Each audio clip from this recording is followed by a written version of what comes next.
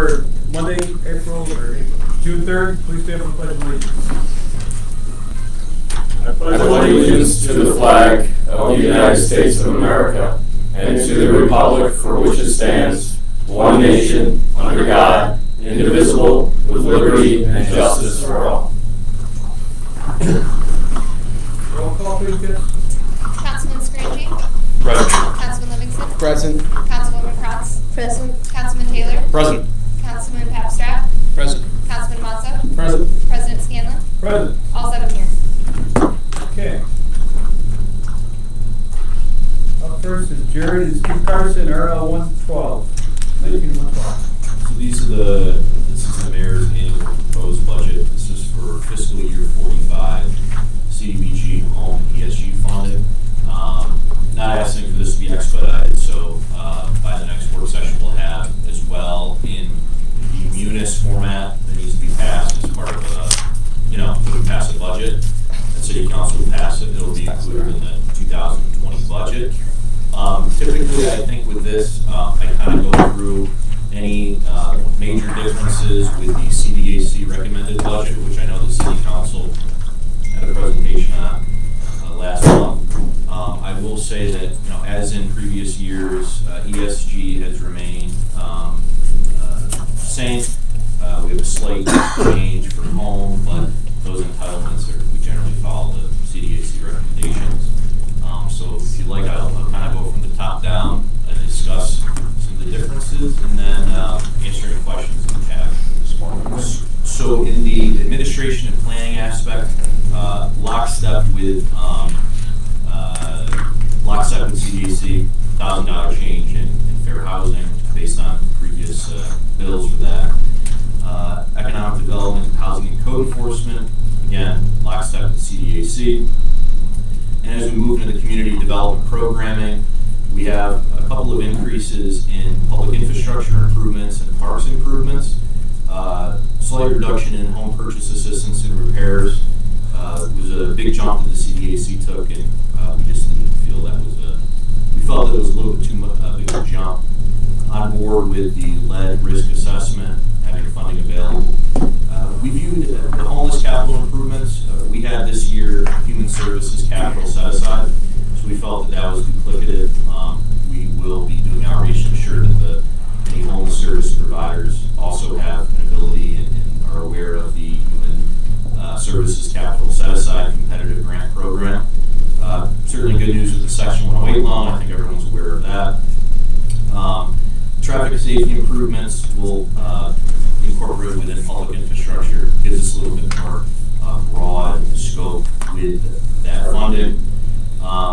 We're leaving $85,000 for the senior home repair program. This is the first year that we're doing it with First Ward Action Council as a bump up from $35,000 they used to have. So we want to give it a full year. I think it's a great program, and I can see us boosting in the future. We just want it to be through a year before we start throwing significant more money at it.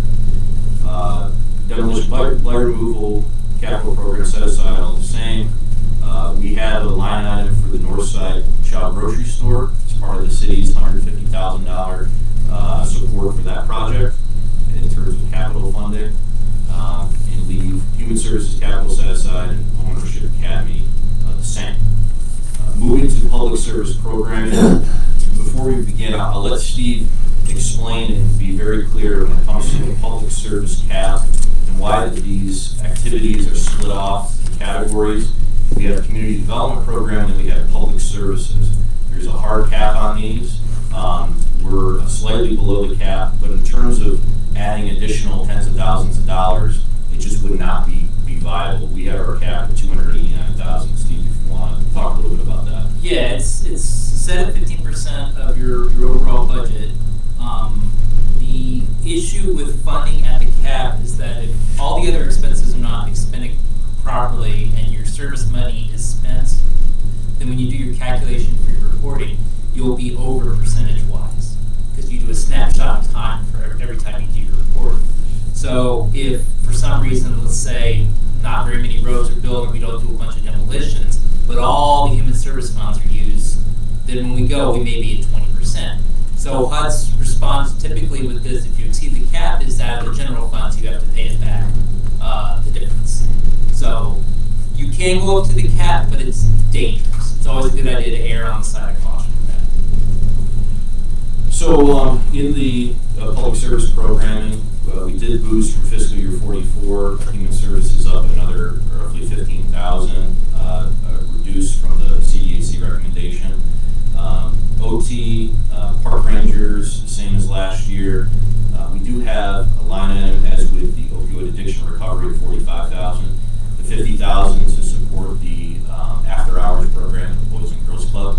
This has been a program we found previous year's money in past years, and we think it's a really worthy one that we'd like to add to the budget to ensure that the fund will be available. So that is the CDBG portion of the budget. I can answer any questions regarding CDBG. Want to go to those? Questions? Councilman Taylor. Thank you. Yeah, just the 30 grand for security cameras, is that,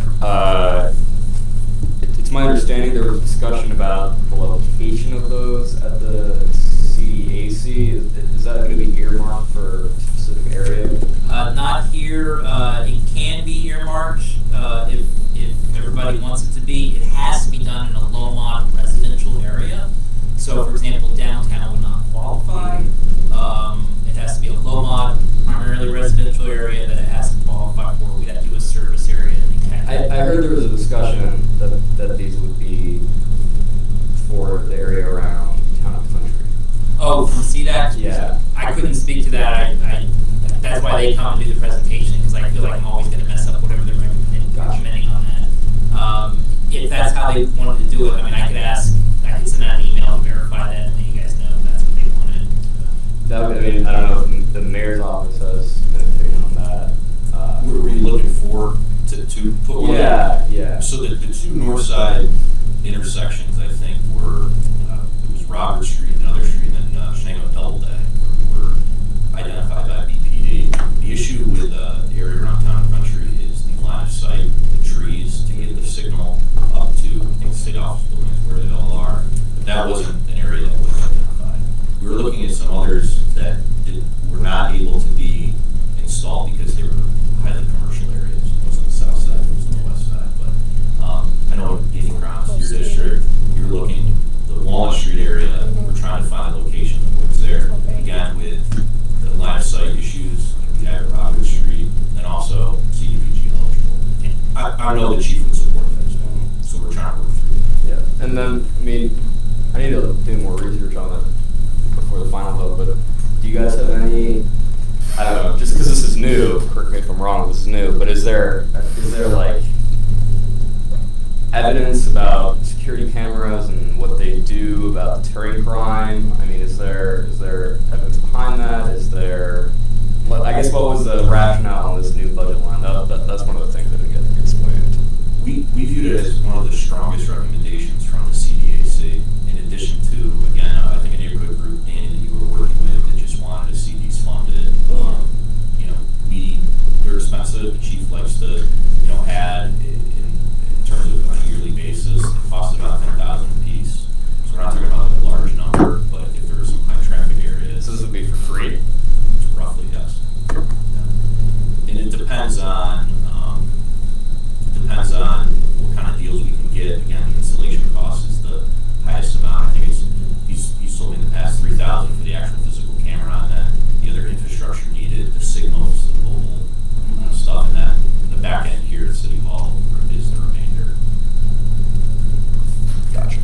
I do think Broome County GIS, they used to be doing some of the mapping for crime data, so it's entirely possible that they can pull together like an overtime map of crime levels in various areas that have cameras.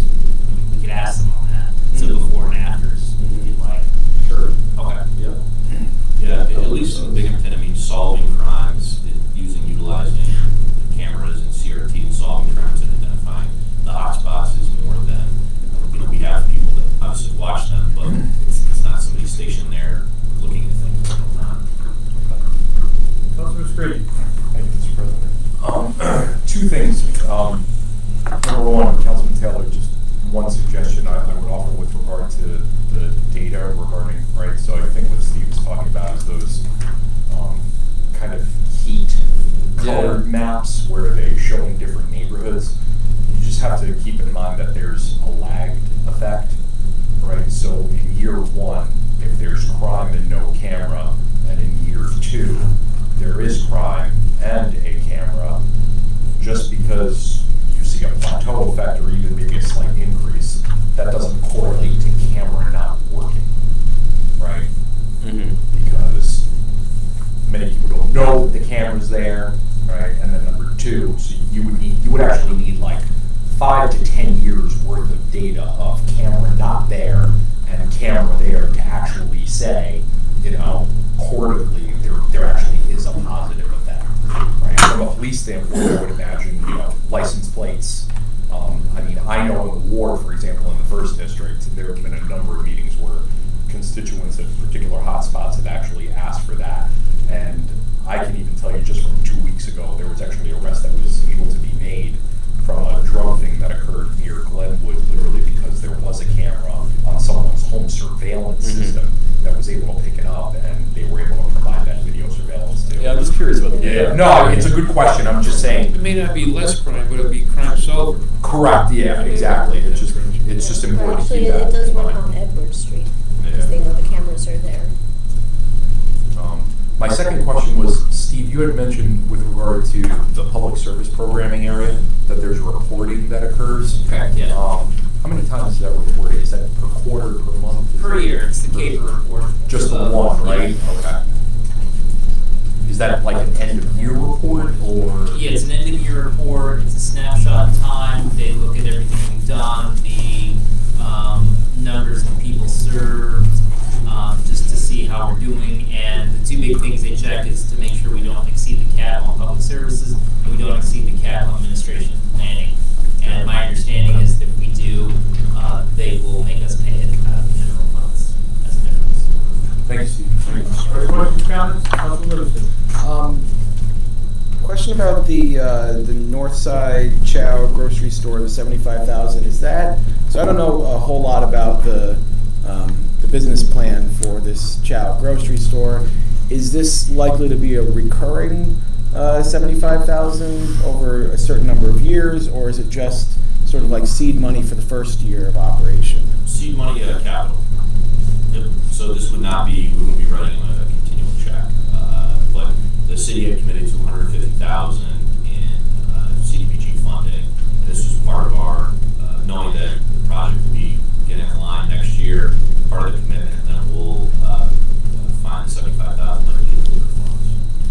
funds. Then another question, thank you for that. Another question I have. But I would say that I wouldn't rule out that in the future, if Chow wanted to apply for the city's competitive pot of money for human service money for job training as associated with the store, I'm sure we would probably support that. And that's where it would transition from a capital expense to a service expense, and then it gets into the mix of the maximum amount you can spend on a service program.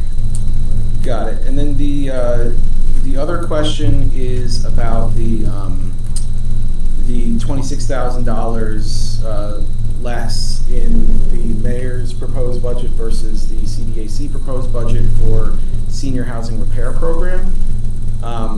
My question is, so we already, as I recall, we already dealt with a budget adjustment this year to increase the allocation to that program.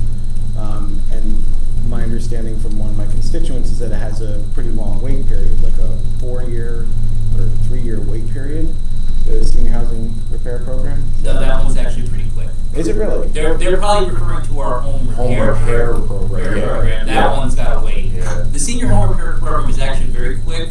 We've updated it this year to make sure we're following HUD regulations.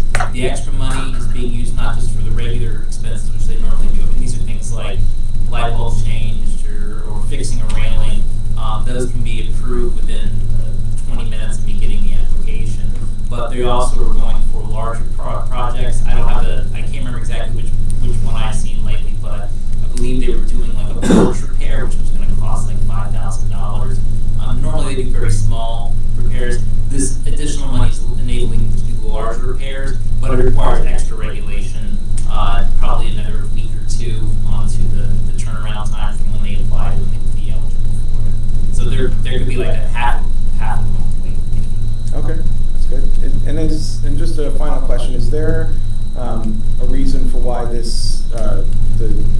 but the proposed budget came in today and by Friday. Yeah, we were answering some last minute questions as related to the home side of things. So there were some regulatory questions that we want to make sure that I got answered, and then even as of this morning, we were changing some numbers based on what would be allowed, what would not be allowed, to really show the project. And I also know that I don't think it's being voted on until. Yeah, we have to have a public hearing. Yeah. So we want to make sure that our questions were answered. Other questions or comments? Thank you, Steve. Thank you. And then Jodo, your home ESG, I assume that's all. Yeah. Good? Okay.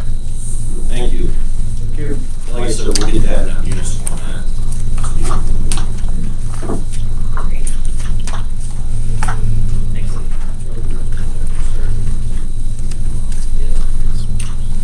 Chuck, move over where I can see it, all right? Move over where I can see it, looking at it. That was about RL 19-110. I talked about this back in March or April time period, and when we did the budget last year, we put in a $100,000 credit, because we know we always fall short of not filling positions and eating up some of the salaries, and to reduce the budget, we took the $100,000 credit in last year. This RL is basically balancing out that $100,000, bringing that negative $100,000 to a zero and reducing other lines by $100,000 in the budget. Questions or comments? Thank you, Chuck. Stick around 19-111. 19111. In last year's budget, we proposed increasing retiree health insurance from 25 to 30%. We sent out a letter in, I'm going to say mid to late November to all the retirees, letting them know that. We got a very strong response with them complaining about giving them a 1 month notice to take their rates from 25% to 30%. At that time, we discussed it with them and decided that we'd hold off to doing it until July 1st.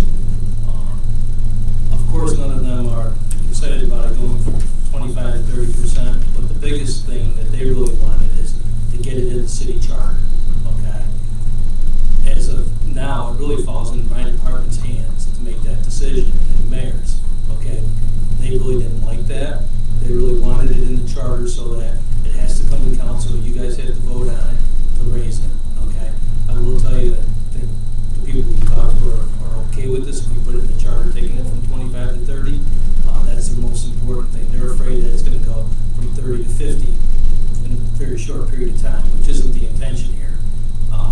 Some of the things that they don't truly understand, or they didn't understand, is in 2015, the cost of retiree health insurance to the city was $2.5 million. Okay, actually 2.4, and they were paying about $824,000.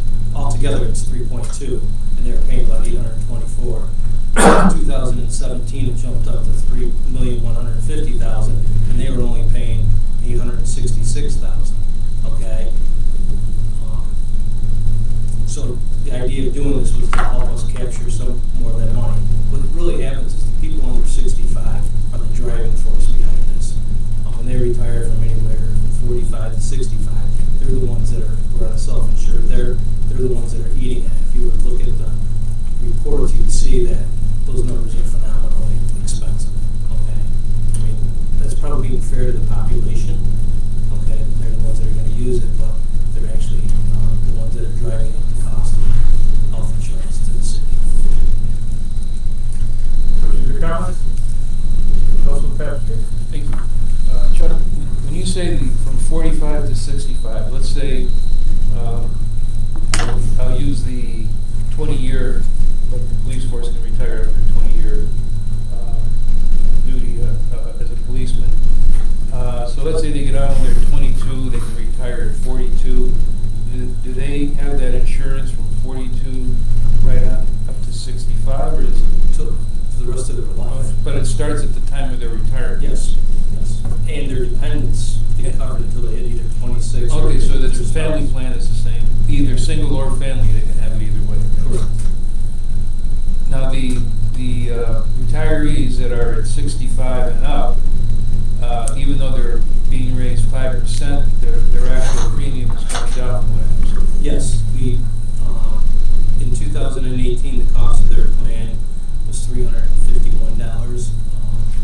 We hired a new consultant to come in and work with us on healthcare, and he got that reduced in November down to $205 for this year. So there was a huge savings for them, which is a majority of the people. I think there's about 100 retirees on the under 65, and there's like 412, I think, on the over 65.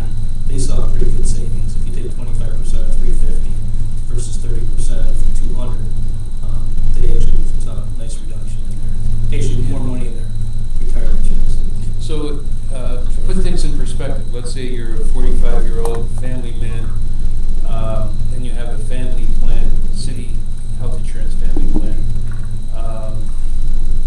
And what's the, without insurance, what is the cost for a person? With a family plan, is it like 14,000, 16,000? What does it cost the cities? Well, And which plan? the They're different tiers. I mean, for the retirement, it's almost all PPO. For all the under 65, it's costing us per retiree in 2018 $1,738 per retiree a month. Come on. All right, so we're looking at Times that by 12. So 19 grand. 19. How much did you say? 1,000 what? $738. 1,700. Yeah, $19,000. So out of that, if they're paying, That's our cost. That's the city's cost. It's $20,856. right, so the retiree at 45 years old, family plan pays what? About $75 an hour, maybe. Don't have enough little, $7,000 a year. No, they're not paying it on that. That's the problem. I think they pay a total of, it's less than $400 a month for a family plan, which is usually $400 times 12. So they're paying about they're paying about $4,800 a year. $4,800 a year. And the overall cost of that plan is about $25,000. Right. So if they're paying $4,800, that was before the increase? That is as of right now. All right, so with the 5% increase for the retiree that's paying the most, it's going to cost them what? About an extra $1,000 a year. An extra $1,000 a year. When my term's up. So, And that's high, because I think it's like $900 for a family plan. I think it's an individual, it's like $400. yeah, I think it's a pretty good deal. I know as a businessman, I'm $14,000, $15,000 a year. And we got a very lucrative insurance plan. I mean, compared to other places. That's a fact. Other questions or comments?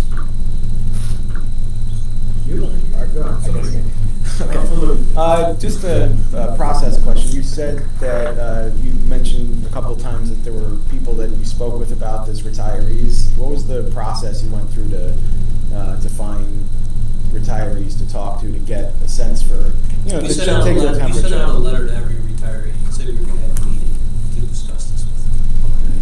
So, So it was an in-person meeting, and so that's where you check the temperature of the temperature that day was very hot. Okay. How many people showed up? I'm just curious. You and I was going to say probably like 50. I was going to say at least a few dozen from what I heard. I heard it was fairly well. I was going to say 30, 40, but It was, so let's Forty. say 40 for these. And you said the temperature was hot, but you were characterizing this as, you know, generally well received, this plan. But what were they hot about? well, they were hot about the timing of it right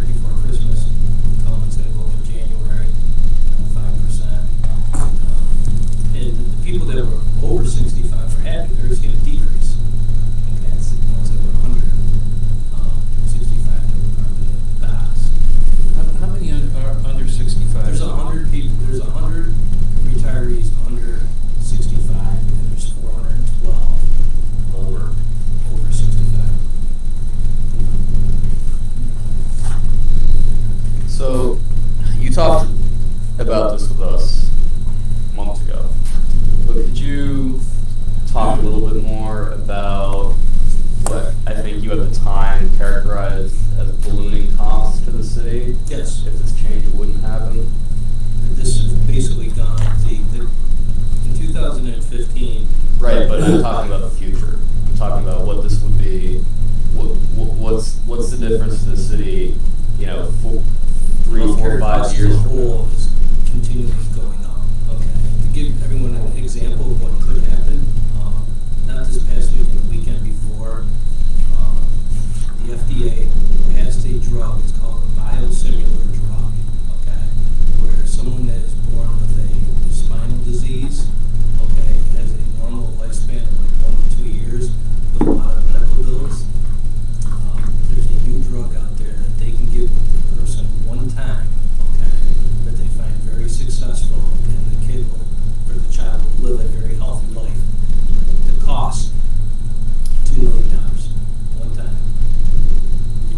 We would end up covering $250,000 of that bill. And then our stop loss payments will be going up after that. But those are some of the type of things we have, which I will send you out. I just had a review with Excelis on our healthcare, and you can see what some of these pharmaceutical drugs are. I believe we have 5 pharmaceutical drugs over $100,000 a year that are going to be there for every single year. The whole thing is that the cost is going to be passed on to the taxpayer. Yes.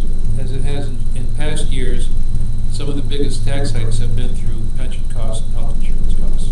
The city is obligated to be paying. And we've been actually, I would say, very lucky over the last 5 years here. Okay, this year, in the month of March was the first time we have like limits of what, I can't remember the exact terminology, but they call it a limit that you need to hit as a self-insured plan. It's the first time since I've been here that we've actually gone negative on it. Negative by like $5,000. Normally we get a cushion, okay, to go against it, and we ate into that cushion in the month of March for the first time since June 2015. And it's mostly the pharmaceutical drugs going on as well. As when I say pharmaceutical drugs, someone gets cancer, someone has some heart problems, you know, you have those operation costs and stuff like that, but it's all medicine, pharmaceutical drugs afterwards that keep adding on to it. The cost of cancer drugs are phenomenal. Other questions or comments? Thank you, Mr. President.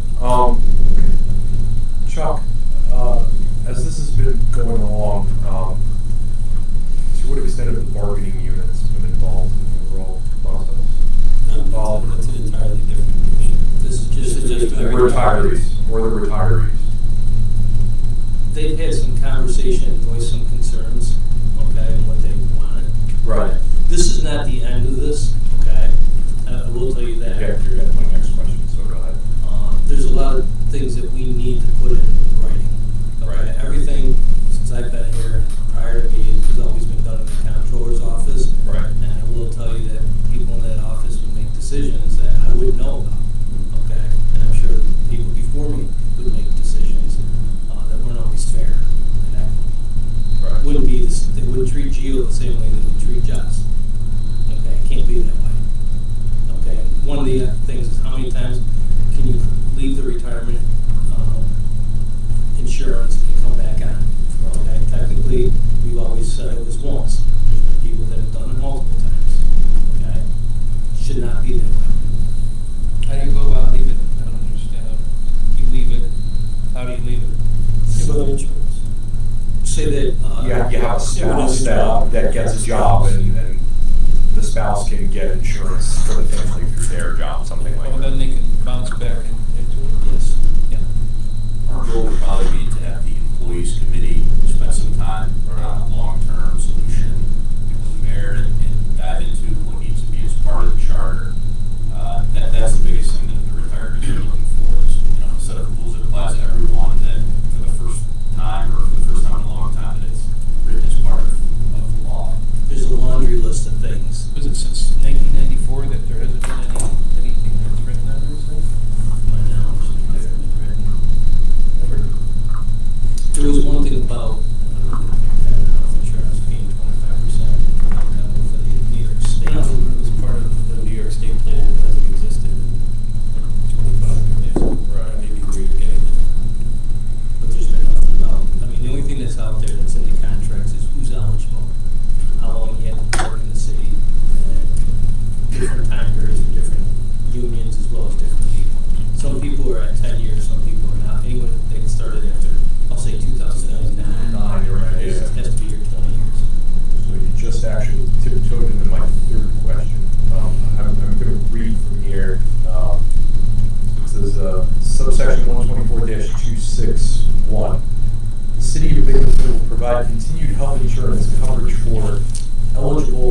private employees as follows.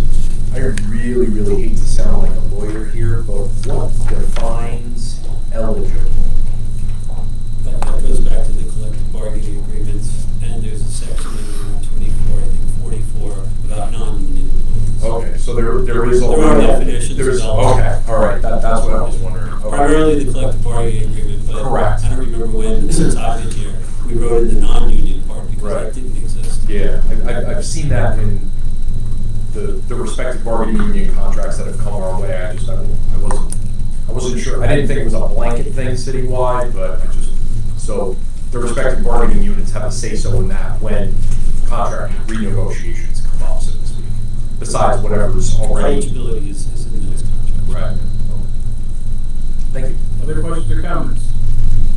Thanks, Chuck. Thank you, Chuck. I'm Ken Frank with RL 19-10. Okay. You have your packet out. It's a letter from New York State DEC under the Clean Water and Infrastructure Act of 2017. Basically, the DEC has the obligation to do inspections of certain properties. They picked our water plant as one of those properties to do the inspection. We're required to do it. The law provides for it, but they do want us to sign an agreement. And when I read it, it said that these are for municipal properties. They wanted it to make sure that it was approved by the legislative body.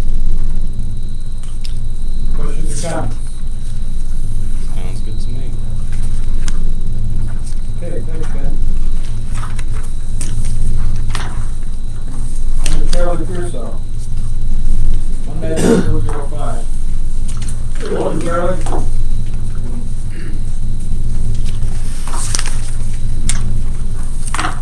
The board sends me to request 4 legislative actions.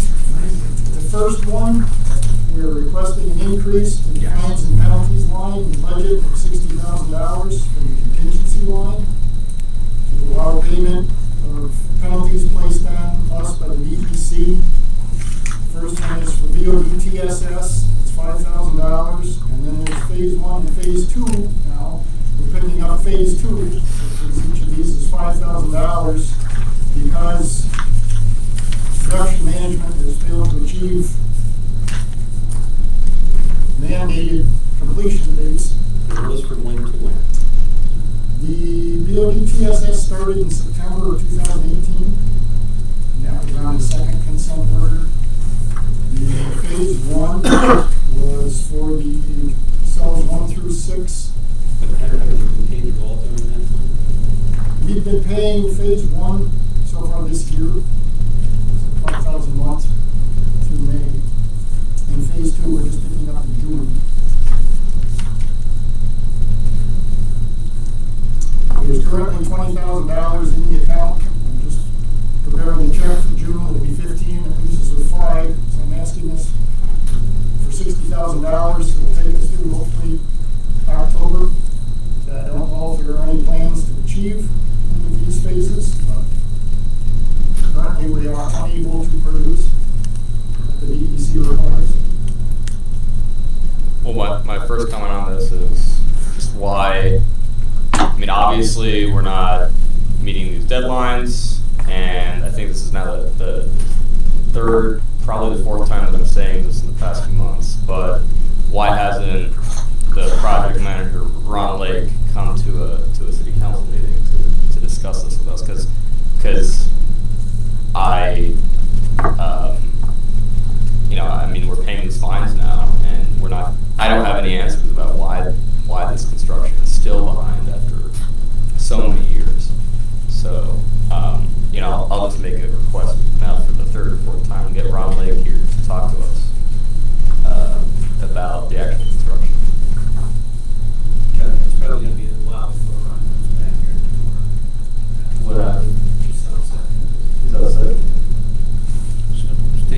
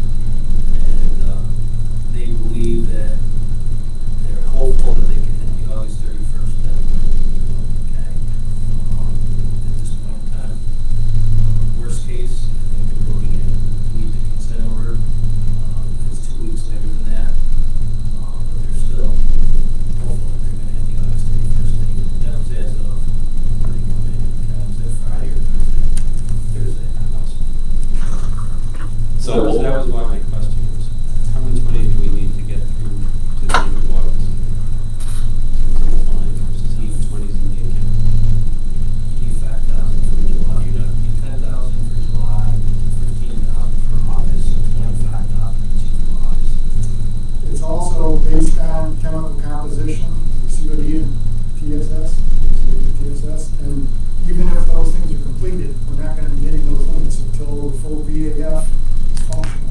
So just because they have it built doesn't mean it's going to be operating. Chuck, why are they confident in those dates this time? I don't want to question their confidence, but obviously you've heard that line more than I have, probably. So why are they confident for that? Confidence that they had last time. I mean, I don't be honest, the mayors are holding accountable. And there's constant meetings, Jacobs, making sure that it's staying on board, forcing issues with the contractors.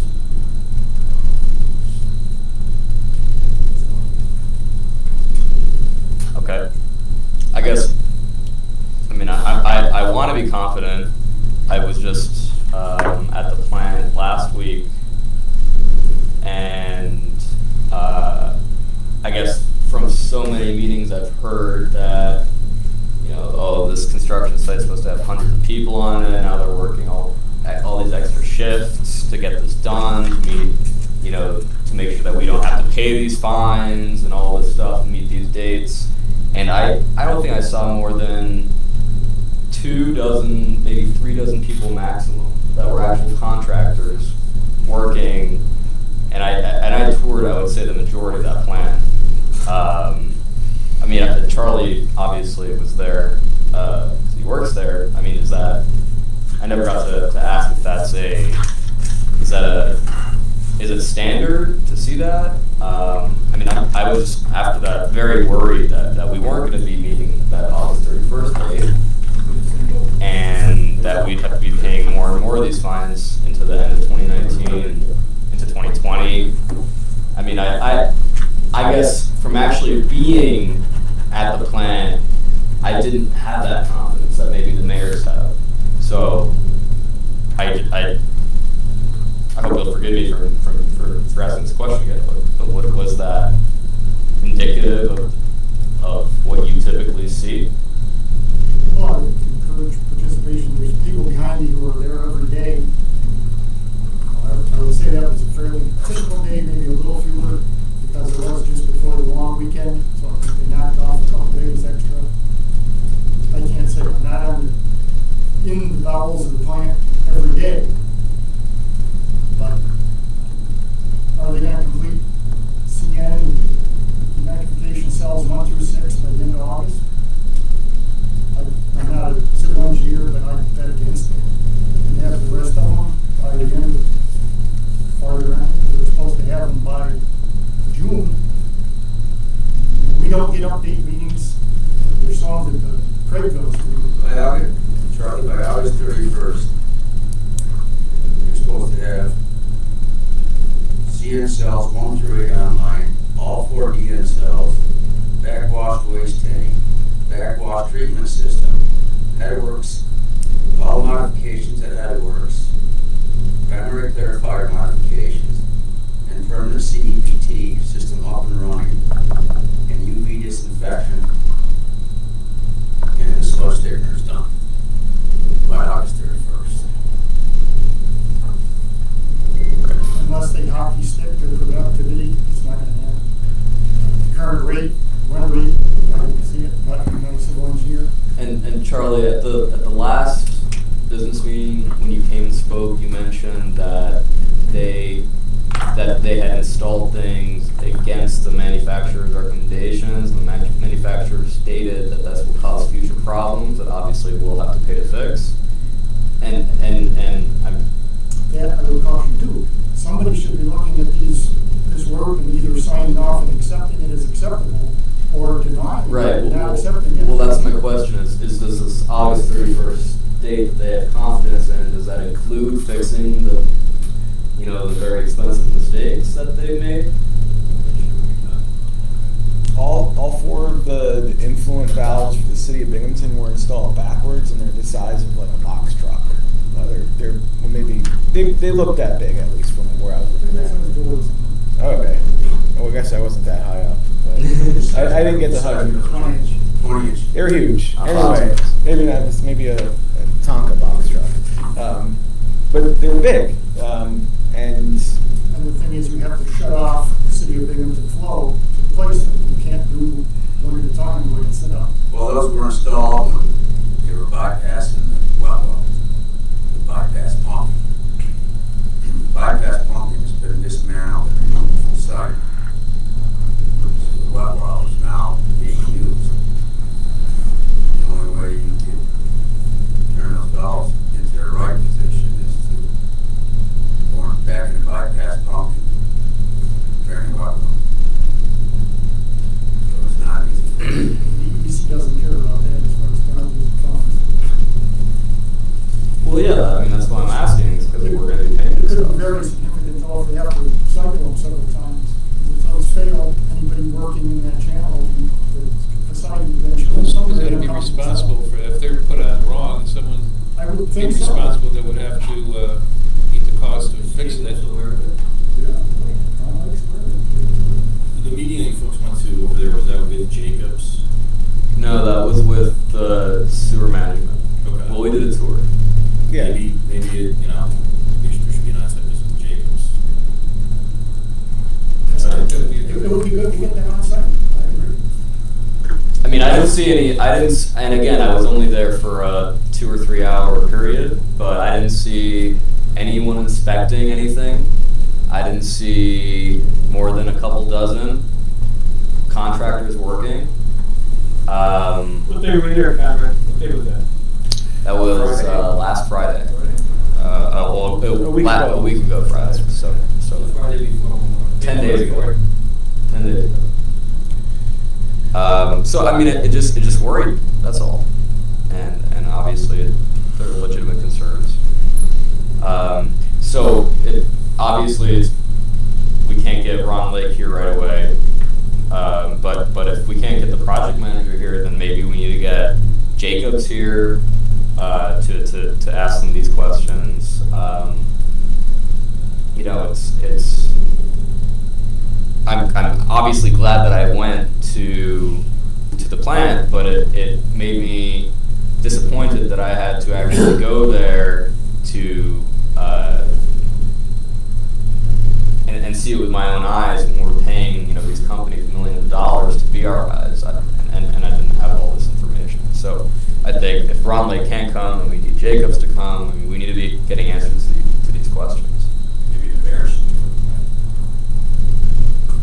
Jess, try to see if Ron Lake is back for the next work session.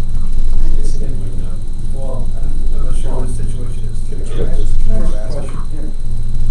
What's the contingency or plan B for the unknown amount of time that Ron will not be there? And who will be fulfilling that role? Both mayors have talked about it, Jim, I'm not 100% sure of that. I think we can talk about it. We don't want to get into someone's personal health. No. No, that's not what I was after. His health. It's been discussed, I can tell you that, and I don't feel I'm going to liberty to talk about it. Right, but I'm not talking about his medical. That's What I'm saying, what the options are, if he can't come back soon, to the mayor's hands, not in my hands. There's been discussions about it. And at this point, it's anticipated that he's gonna be back within 2 weeks. we feel that's a sufficient amount of time to not have someone in that role. Could you even put it there on a short notice for 2 weeks? Well, that was what he was asking. That's kind of what I'm asking. Yeah. Yeah, who's under them? Yeah. Who knows what's going I'll on? find someone that's got Right. some sewage treatment background. That'd be Gary Holmes or Ken Del Bianco. Or it'd be your two choices. That's your only two choices. So there is no backup.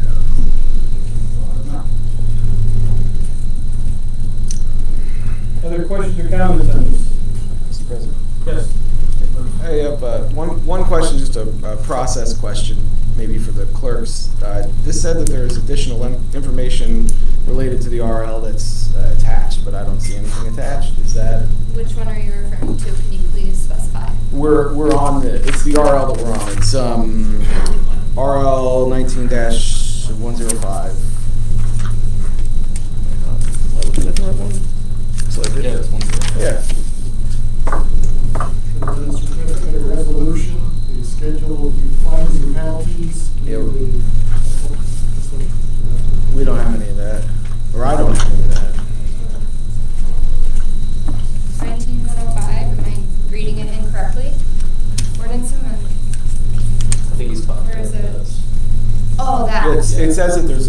attached, and Charlie says he has attachments that might have, should have been.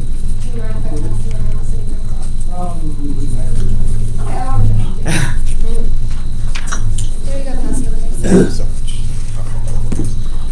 The other question was, well, I mean, I don't want to take up everyone's time trying to read those right now. But so the three separate fines, the BOD, TSS, the phase 1 and phase 2, to date, how much have we paid out in DC fines for not complying with those three?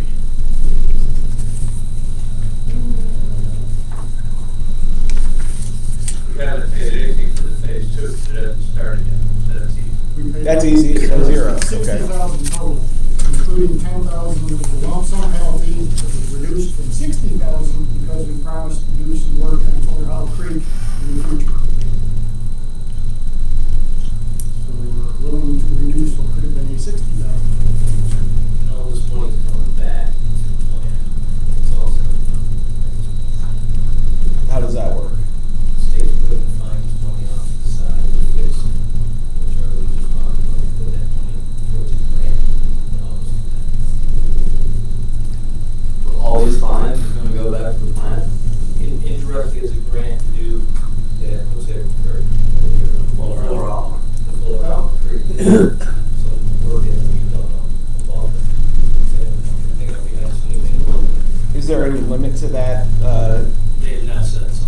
So we could incur hundreds of thousands of dollars in fines? No, just, yeah, I get that. I mean, yeah, but we could incur much, much more in fines. I understand that. I'm just asking if there's any limit to. They have not said. Okay. Other questions or comments? Yeah, just generally about the budget, your budget in general. Obviously, we, and maybe some of the additional RLs have to do with this, but we drafted your budget last year for this year, assuming that the plant would be online, I think in April. I don't know if you guys remember. It was April again, but then it got extended to June. Okay, so obviously that's not the case. How is that going to impact your budget this year? And do we expect to see some significant changes because of that? There should actually be some savings, because the new process will be more expensive to run than just CDPT, which is just pounding the waste of chemicals, which the EDC doesn't favor. They want to treat it biologically. So there should actually be a reduction. That's what we originally proposed. However, individual lines. Sure, but it might have to change around. I recall from the last joint sewage board meeting that there's an issue with our lab that, and correct me if I'm wrong, my understanding was that at some point our lab is going to have to go offline so that it can be itself upgraded, and that time period of having our lab offline wasn't accounted for, and so we're going to have to rent some sort of a lab or contract with some sort of outside testing The original plan was to fix half the lab, move the existing lab into that half, and then work on the other half. But Vestal apparently won't give a conditional certificate of occupancy to allow people in the lab while the other half is being constructed. So apparently that wasn't researched well enough to begin with to know that. So now they're suggesting we find an off-site lab or rent something, lease something. But the DEC says it has to be an on-site lab if you're going to call it an on-site lab, so we can't go somewhere else. You understand what this is? This is another admin building. This is literally another admin building. I mean, it's insane. I don't know the I don't reference. know if it's been resolved. It's John can explain it the best. Well, The salt block. It was a waste of money, only $1 million was wasted, well, $800,000.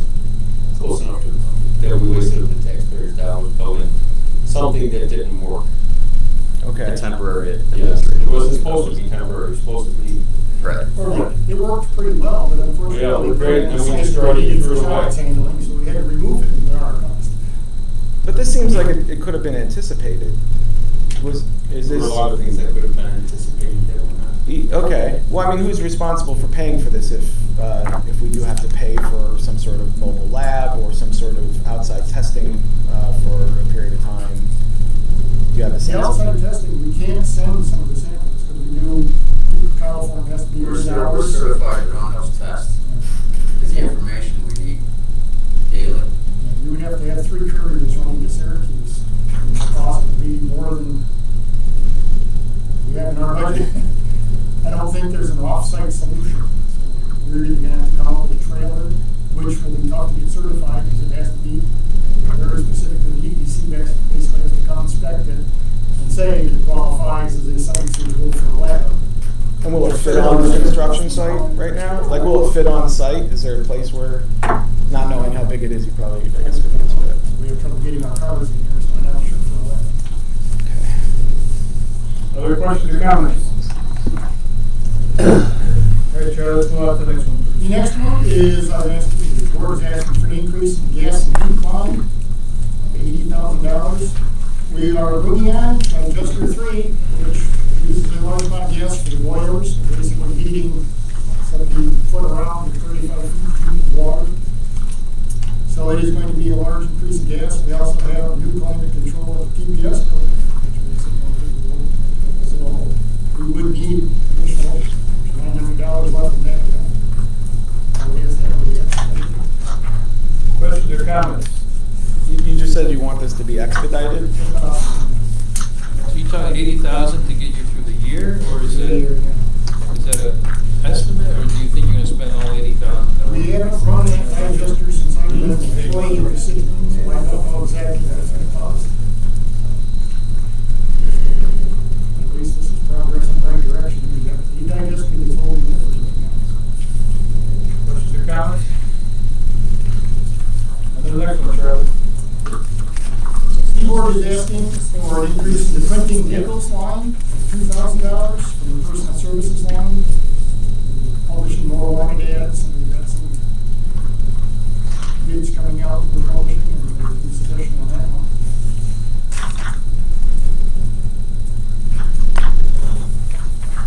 Questions or comments, Councilman? You said the wanted ads, how's that going? I saw there were a bunch of open positions. Some, I'm not sure. We have filled, some as needed, and find well, I believe there may be somebody else. For Greg, Yeah, we're not going to fill over this time. Sorry. I'm having a really time hearing. Sorry? We're not going to be filling those this time. Excuse me, I hate to be rude, but you can't address this board though. The public comment period is upstairs on Wednesdays. That's just the way it works, I'm sorry. We're talking to Charlie. So we are opting not to fill positions that are currently vacant until we know what the plan is for the rumored organization. Questions or comments?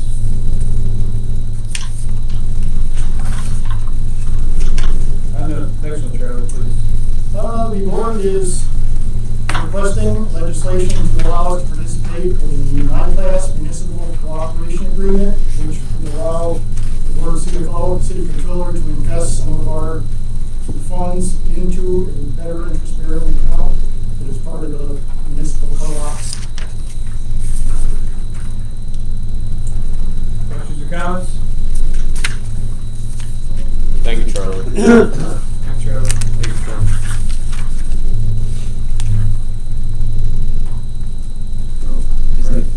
Come on, next one. Okay.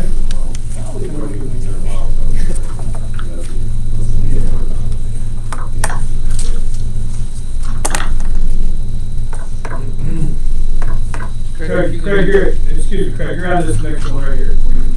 Will I speak now? Well, I'm telling the rules, that's all. Just telling the rules. You're on this one where you can speak. Before you do that, Charlie, I think you guys have a lot of questions, which I'm sure nobody in the room has the answers to. What's your entitled to ask? I'm not telling you you can't ask questions. But I think we should have the consultant here that the city hired to look at the privatization, Bruce Toby, to answer the questions you're gonna ask. You're certainly entitled to ask him, I'm not telling you can't, but I'm sure you have a lot of questions that we can't answer. Well, I wasn't of the impression we were gonna come to ask questions. I thought we were coming to get some information. True? Well, go ahead, you're welcome to go ahead, I'm telling you you can, but I think we should schedule this Bruce Toby to come in case you have questions we can answer. I think that way we'll have a discussion based on both sides of the issue. I mean, we had a conversation with Bruce Toby, but it was in a closed forum. It was a executive session at the JC Village Board. How long ago was that? It's in late January. January. Yeah, So 6 months ago. Yeah, we were invited to attend, but we weren't prepared. I mean, not to be rude. No. You're welcome to ask whatever you want. You're welcome to discuss whatever you want. I'm not telling you can't. If you want, just go ahead with it. We might not have all the answers. We probably don't have any answers. yeah, that's what I'm It's a saying. problem. But you're still welcome to go ahead. No. Well, what information do you have about what's going on in terms of the request for proposals surrounding privatization? I downloaded the RFP from Press Connects. I still have not received any information from any owner, either mayor. There has been no direction as to what's going on. We haven't heard whether there's a plan. We haven't heard whether there's any retirees covered. We're getting questions we can't answer from employees. And just after the RFP went out, we started to get questions, and I brought them with me here. These people are asking us to basically do their work. We got this many questions that they want answered at the end of the day on Friday. It should have been part of your RFP if that was prepared properly. So we're expected to answer questions so we can basically phase ourselves out in an extreme urgent situation. And we didn't feel that was fair either. So we did our best, and some of them I spent a day to prepare, and then we get word, well, don't worry about it now, we've got a different answer. So we feel like we're getting jerked around. Frankly, I think the employees currently in the plant were totally disregarded in this whole process. And I realize you can't, it wasn't hopefully your decision, but whose decision is it? Do we have a name of who makes up the lead agency? Because right now I couldn't pick them out, and I'm not sure who's making the decisions. That concerns us greatly. At this point, I believe the two mayors are making the decisions. I'm not 100% sure on that. Maybe Jared can address that question. Well, I think that the issuance of the RFP process, it was very clear that we were putting Bruce Toby on to act as a consultant, and again, go into the strategy, the development of the RFP, what's included, what information needs to be gathered. But certainly, ultimately, it's the two owners that have to decide on the future of the plant. But we talked about with the issues of who's ultimately responsible, I think, go to the structure, not the management from a personnel standpoint, but the structure of management that's been around for many decades. So when you're asked about the option of looking at different management styles by someone from the Press and Bulletin, he answered, and whether the portrayal of that was accurate or not, I'll say that having to say be a fait accompli is certainly not our intention, but also understanding that this is the latest in sort of a long process, which City Council has been involved in. I think it was January, if I'm not mistaken, when there was a joint meeting with Bruce Toby. And I also agree with Councilman Scanlon and Charlie and Craig. Certainly need to be asking these questions. I just think that Bruce Toby was the point person that we need to answer a lot about the scope and strategy, that type of thing. But doesn't it seem like the city's come to a decision without consulting anyone when you go out for an RFP? Doesn't it? No, I'm not. Not a decision in terms of what's the exact structure, what company are we going with, all that detailed information, but in terms of we're not telling anybody that works at the plant what's going on. We're not telling city council that we're going out for an RFP, and these are the details of the RFP. It's just like, you know, we are soliciting proposals for the privatization of a sewage plant, and it does to maybe not to the mayor or to you, but certainly to the outside spectators, seem like the city's come to that conclusion, especially when that's supported by an article where the mayor's quoted saying that, you know, however you want to characterize that. So I would say the city council was at the January meeting. I was not at that. I think members of city council were there, correct? It was an executive session. Okay, so I was not there, so I can't discuss the details regarding them. No. But I think that in issuing an RFP, you have to see what options are available. And I think everyone would agree at this table that the management structure is unique to New York State, has had a history of issues as it relates to transparency, as it relates to accountability, who's held accountable for different things, with a sort of a nebulous board structure. And we need to look at, with the state-of-the-art facility, a different way of thinking about management. And that doesn't have anything to do with the police who work there. It has to do with the governance structure when it was originally developed. And this is a process. Mm-hmm. This is absolutely a process. And I think that the same way that the paper writes about the developments happening downtown, saying that Hookah Bar will be coming to State Street. Hookah Bar is not coming to State Street. They've withdrawn their application because it needs approvals. It needs feedback, just the way that any RFPs need to be approved by City Council. Mm-hmm. That process is yet to happen.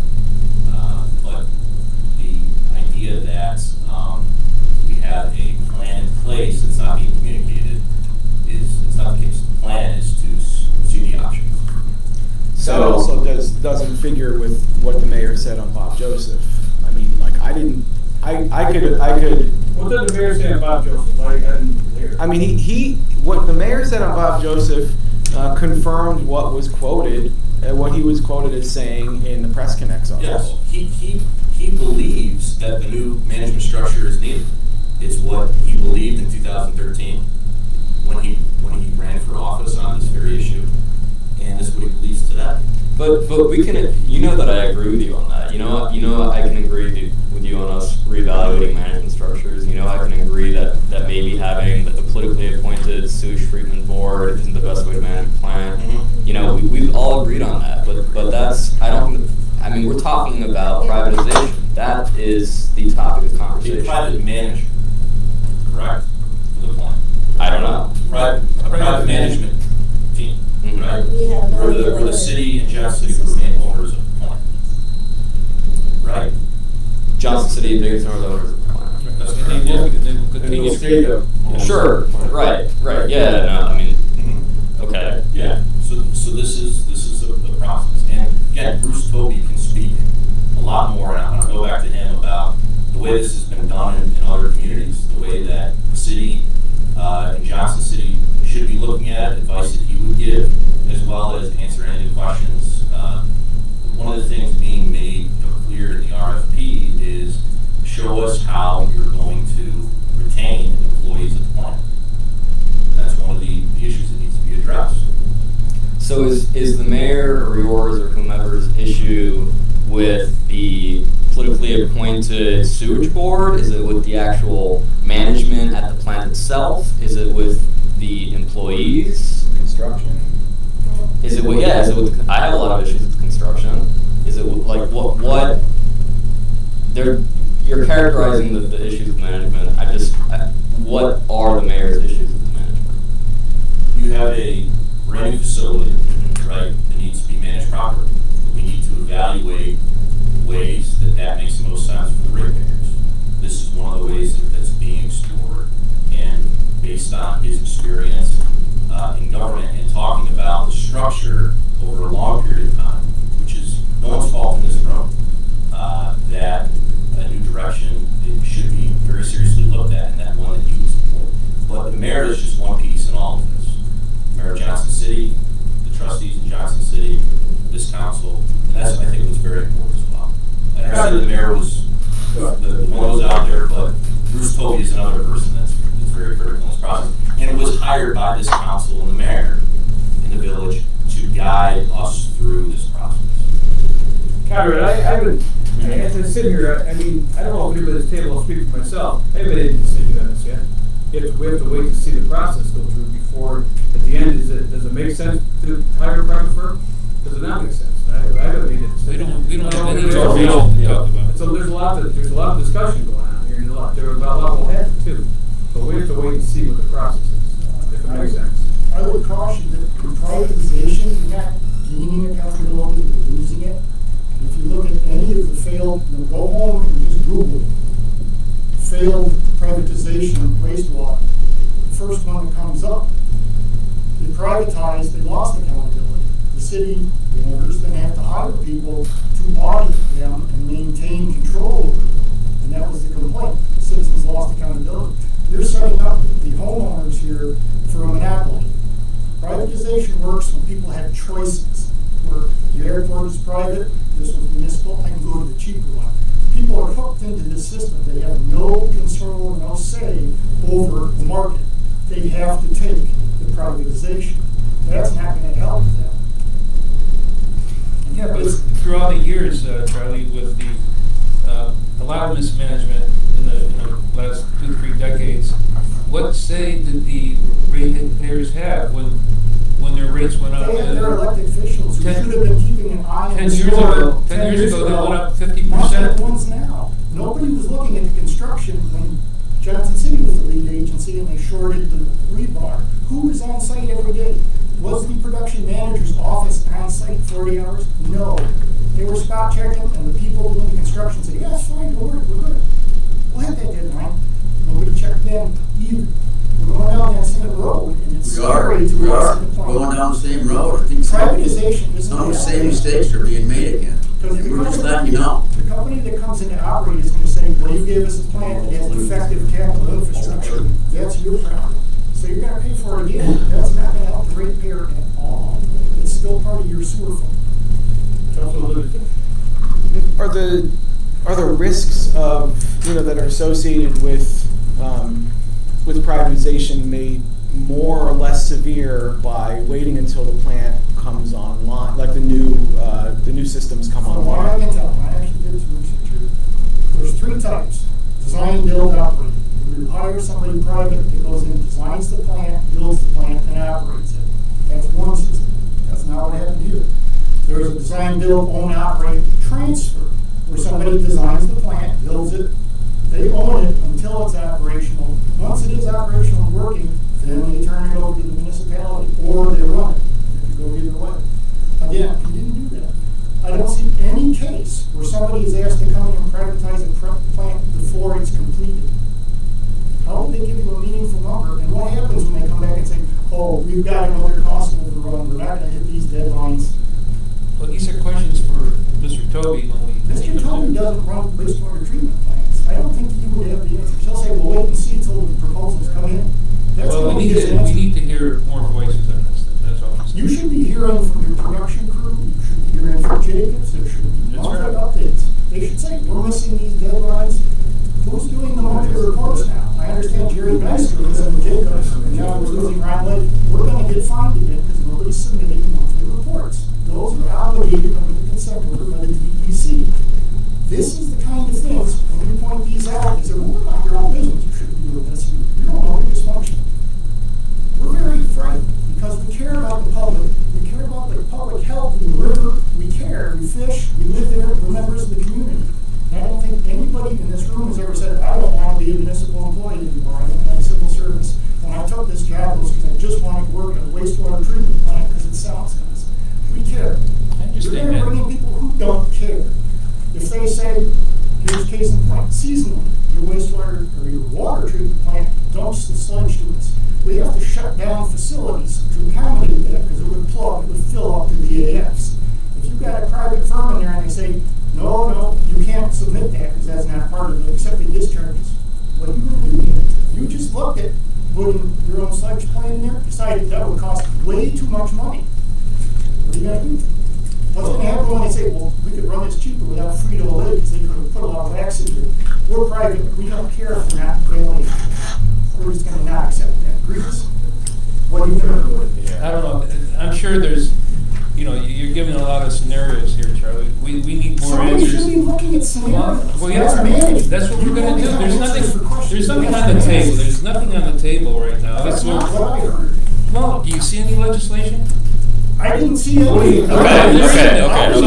What I'm saying is we're gonna be getting a lot more. What do you mean that's not what you heard? I don't understand that.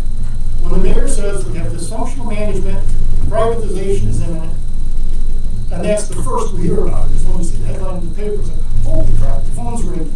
People say, hey, look, am I still employed? What's going on? I said, well, I don't know. Mr. President, Yes. I agree with you wholeheartedly in that there's not a proposal in front of us, so we have to wait until there's a proposal in front of us to understand everything. I totally agree with that. With that being said, the RFP does exist. You have our employees are at the plant. They're just worried about their jobs, and they're also worried about the future of this plant because they want the best for it. So As we do. As we do too. So we don't have to get heated with it. They're just asking questions, and I think all 7 of us are frustrated that we can't answer them as well as we probably want to. Yeah, it's true. Right. And I know Councilman Pappas-State has been frustrated with this plan since we started 8 years ago. Yeah. And he was there before, and it's been nothing but a nightmare. So hopefully we can get some answers, and I think we ought to have more people in here to talk about it. And I think Bruce Toby wouldn't be a bad, maybe he can't answer the questions either. And he may do the same thing that Charlie just said. I don't know. But I'd like to get him there and Find out. maybe he can. Councilman Livingston? I'd like to make a suggestion, just given how complicated this is and how, I get that the RFP is just a proposal and, the bids come in and, I get the process and that nothing is written in stone, but given how fast that process would go, if we decide to pick one of those, I think we should commit to having somebody come in over the next few work sessions, Bruce Toby, somebody from Jacobs, so that we, and also our project manager, is that his title, once he's well enough to come back to work, because I think that if there's a chance that this plan is going to go, we've got a lot of information, a lot of questions that are we're completely in the dark about. And I keep hearing, conflicting things from people speaking about it in the public, people from the mayor's office. For instance, the comment about this being a brand new, state-of-the-art facility, it seems to conflict a little bit with what I'm learning about what the state-of-the-art is, that it actually, the process that we're going to have in place in the new plant is going to look a lot like a process that a lot of our operators are familiar with running. Is that? Yes, we ran a BAF, very similar. That was state of the art at that time. Lots changed since 2011. It's very, very similar to what we ran last time. Different vendor. And right now we are going through all the training, a lot of training. We're paying people to train us to run the plant. The owners are paying for our training right now. And one of the individuals who just gave us some training completed his training and made a statement before he left. Training last month has been a pleasure. You both and your staff are among the best I've worked with. Thank you for engaging and involving and encouraging your staff to engage as well. So, Do you feel like the staff that we currently have right now are capable of we're operating? experienced. We've ran them. He could tell as soon as he started training. We were asking advanced questions. He knew at that point that he had experienced staff. this work with the VA. It's very simple. And hopefully it's built better this time. That's what we're worried about, and that's what the owners should be worried about. We don't want to end up where we were last time. That was huge. It was a huge hit for the community. It's horrible. And just a question about also the infrastructure. From what I understood, only half of the buildings on site are going to be new buildings, and about 80% of the infrastructure is going to be new. But then a lot of the infrastructure was sort of torn out from the infrastructure is original. It's all yeah, and that's being rehab. So there's a mixture of rehab and new. But it's not a brand new facility. There's a difference there. Brand new is breaking ground and everything's brand new. That's not the case here. We're building a 20-acre facility in 10 years. That's not. yeah. I just want to say something about the staff. We're experienced. We've went through a lot there. Flood of 06. Recovered from that. The amount of work was astronomical to get that plant back up and running. Then, that's when the BAF project was under construction. So a lot of that equipment was damaged and the flood had to be replaced. The new plant comes online. There was issues with it. I don't have to go into detail with it. I think a lot of you people in here know what the issues were with that facility. In fact, there's a lawsuit going on right now, which I'm not at liberty to talk about. We made it work.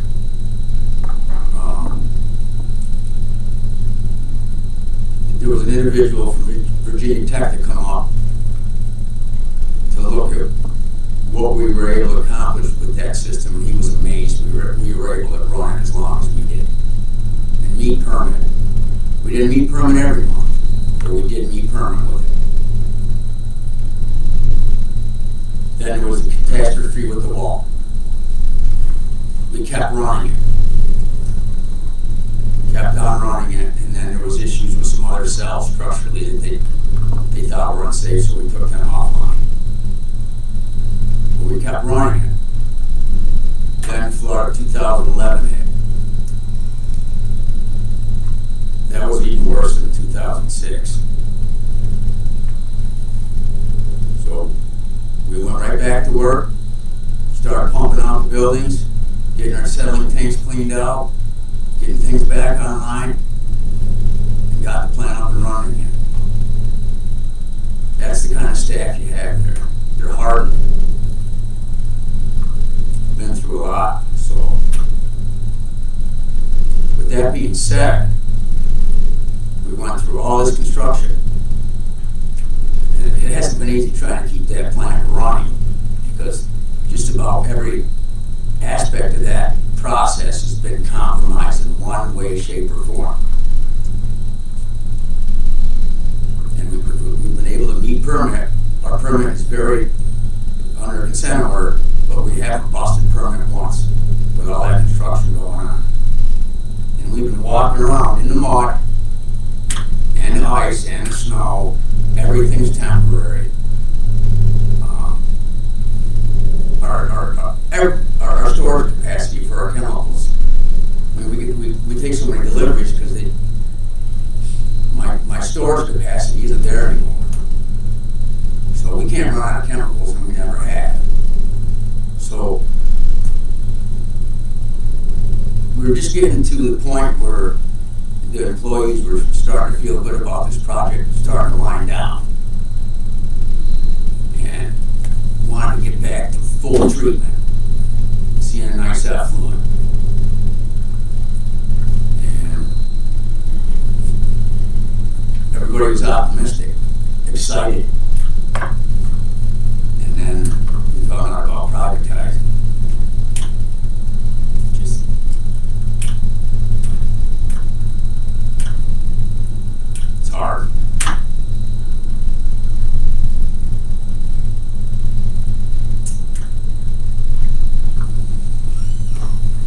questions or comments? Thank you. Thank you, Greg. Thank you. Thank you, Charles. Just on any legislation. We have RL 19-97, amend the 2019 fire department budget to transfer funds to various budget lines. RL 19-98, amend the 2019 general budget to increase fire department overtime. RL 19-99, agreement with compliance for workers' compensation. RL 19-101, right-of-way agreement with Mobile Light, I believe that's how you pronounce it, for telecommunication services.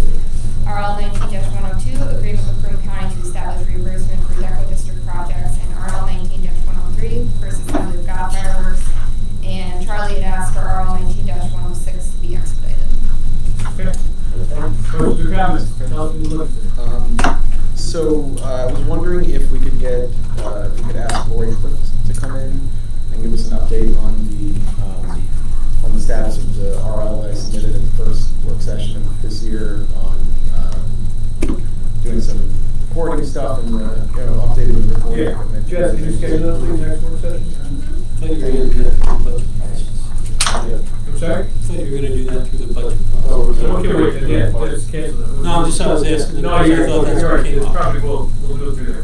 I didn't recall that. I was just wondering if, I've sent emails to her and I haven't heard back about a number of things, and I was interested in, just getting an update on, has she put together a plan? Do we have some numbers? At one of the last work sessions I was at, I'm trying to work with the folks who work with the arena forum to do the AV upgrades in the council chambers, and that's still an ongoing process to upgrade the physical infrastructure, and then whatever programming you like, because it's shot upstairs.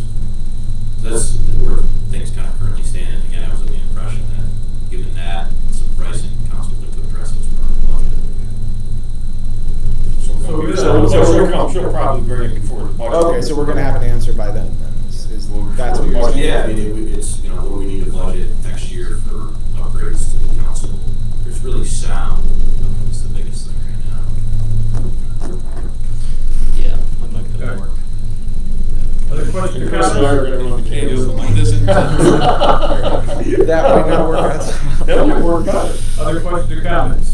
No, motion to adjourn? We're adjourned.